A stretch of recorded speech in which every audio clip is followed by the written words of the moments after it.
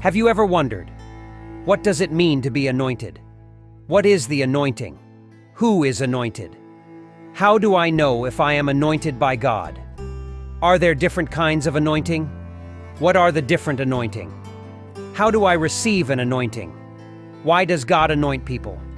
What is an individual anointing? What is a corporate anointing? In this video, you will find out what the Bible says about the anointing and the moving of the Spirit, and discover for yourself how to be led and used by God in a powerful way. Acts chapter 10 verse 38 says, "How God anointed Jesus of Nazareth with the Holy Ghost and with power, who went about doing good, and healing all that were oppressed of the devil, for God was with him." And 1 John 2 verse 27 says, "But the anointing which you have received of him abides in you." Understanding the anointing. The first thing we have to recognize is that God anoints his people for a purpose. He anointed Jesus, and he anoints his children today.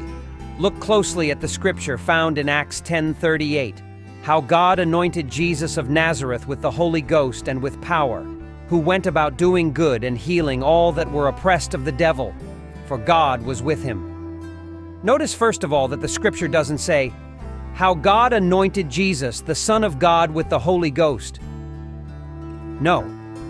What it says is that God anointed Jesus of Nazareth, the man.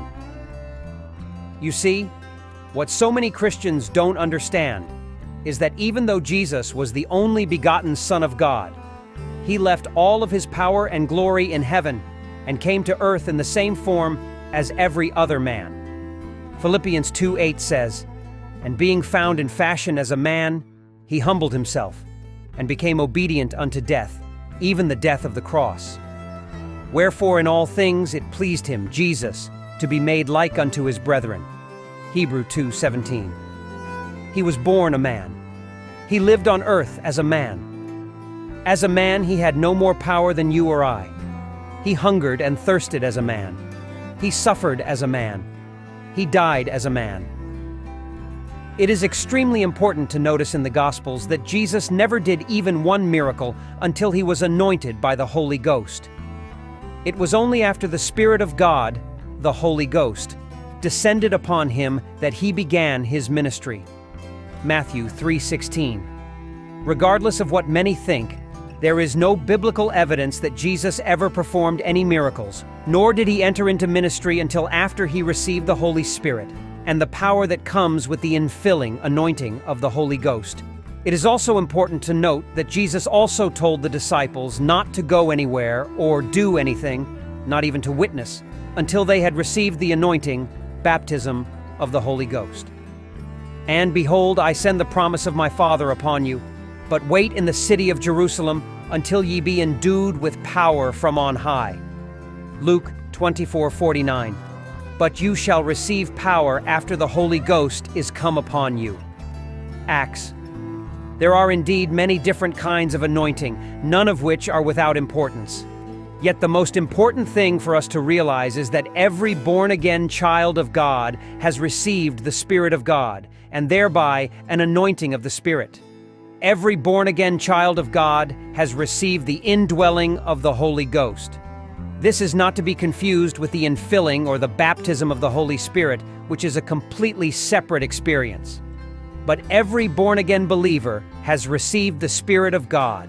As mentioned, there are many different kinds of individual anointing.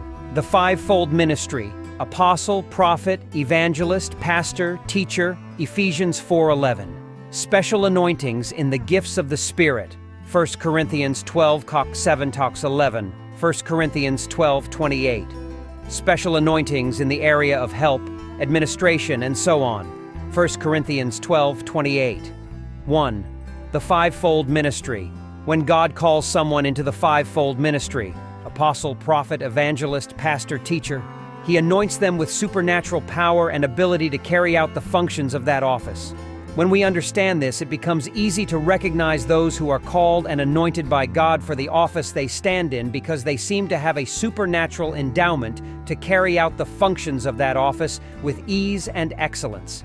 It also becomes easy to recognize when someone is not called and anointed to an office because they are not able to perform the duties of that office in a manner consistent with the excellence required by the Lord for that office.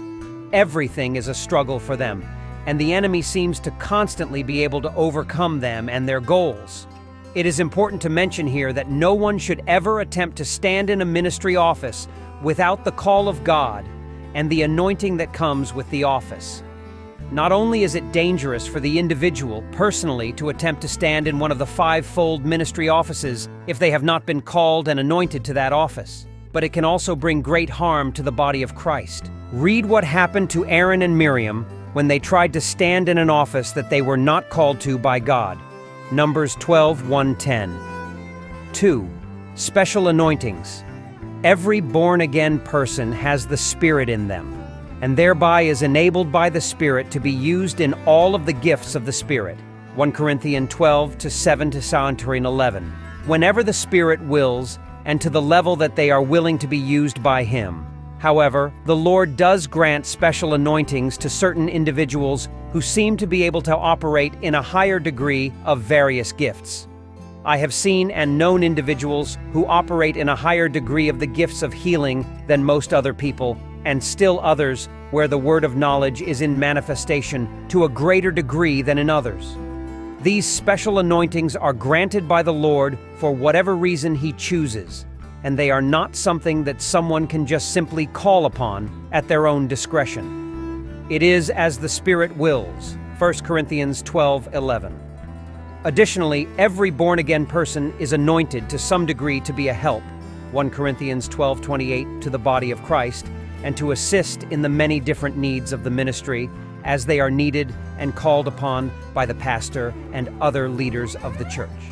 Yet, I have seen and known individuals who seem to operate in certain areas with a greater anointing than others in the areas of help, administration, etc. Again, this is something that the Lord anoints them to do for a specific reason, and it is not something that we, on our own, can just scoop up at will. In our next video, we shall look at the individual anointing. Thanks for watching. Please kindly let us know if you have any worries or questions in the comment section, and do not forget to subscribe to our channel.